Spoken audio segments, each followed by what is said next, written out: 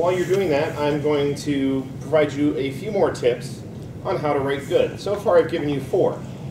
The fifth one is that it is wrong to ever split an infinitive. Please, don't ever, never do that. The 6th one is that absolutely, positively, that writers should never generalize.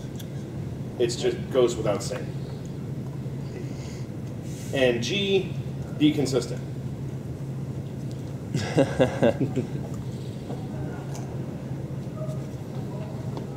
Remember, I'm just trying to help you all to write good. Even when you lie, be consistent. That helps to be too big to fail, I suppose.